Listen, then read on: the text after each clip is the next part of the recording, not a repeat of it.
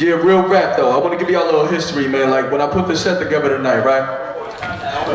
First and foremost, it was a celebration of the album, which we are dropping at midnight. Actually, I think it's after midnight right now. So that's what we live, man. So we're live in the street, man. So the decorated album is out right now. So basically, everybody who I brought out tonight, you see on my set tonight, they featured on this album, man. They really put in some heavy work on this right here, man. So, like I said, this music shit to me is more than music itself, man.